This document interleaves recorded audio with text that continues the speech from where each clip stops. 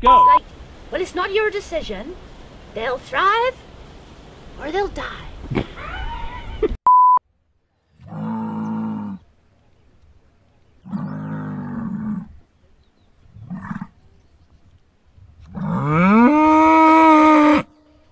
So like, can you tell me a bit about About when you were born then? Because that's great, isn't it? With the squealing pig and all that.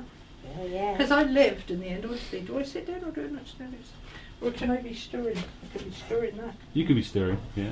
What's this doing? Here, I got a parsnip.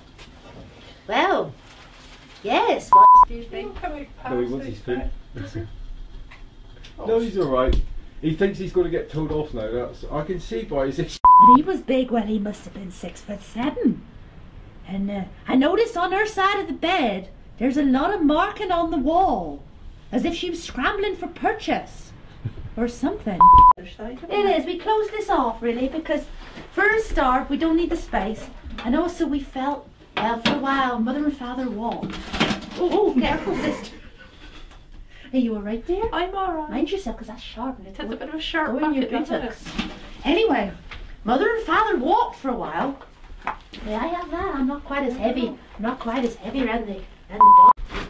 We went Lansing once. Go in another room for a minute. I'm not feeling right. You can talk to him. I don't know. So you went to Launceston once? Yeah, we went Lansing went on the bus. Mm-hmm. But we So- were very young.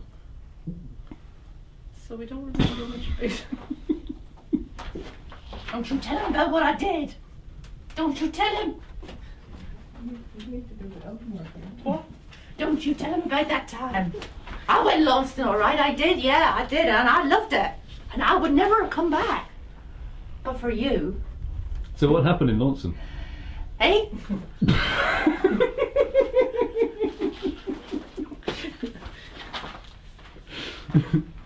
Well, Launceston. Oh, I'm going. My temper's coming on, sister. Hang. I get a terrible temper from time to Bed. That was the bed we was made in.